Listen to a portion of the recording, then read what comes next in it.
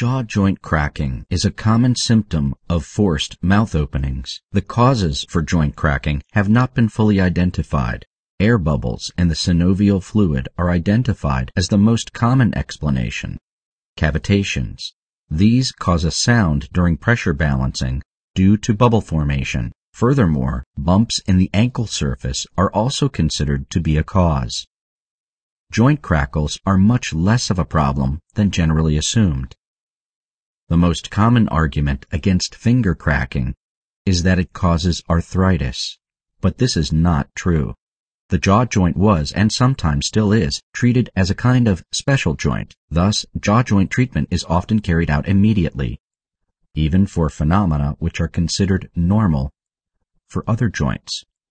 This is wrong. If certain changes occur slowly and/or if certain symptoms, such as reduced mouth opening, have existed for a lifetime, this simply represents a normal variation and does not have to be treated. If changes occur in a short period of time, you should consult a doctor.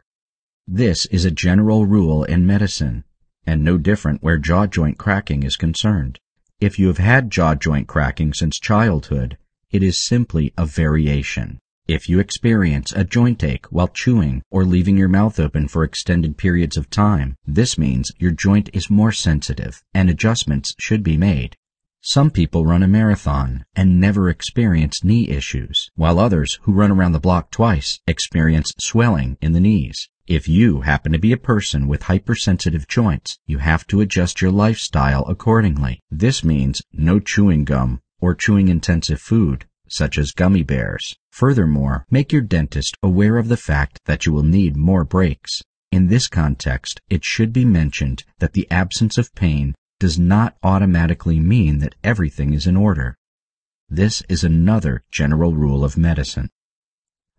If jaw joint cracking appeared recently, and you also experience other problems, such as a reduced mouth opening, pain, and/or the feeling that your teeth do not fit together correctly, you should immediately contact a doctor. Possible causes may be disc displacement, jaw joint effusion, encroachment in the jaw joint, middle ear diseases, or bone diseases.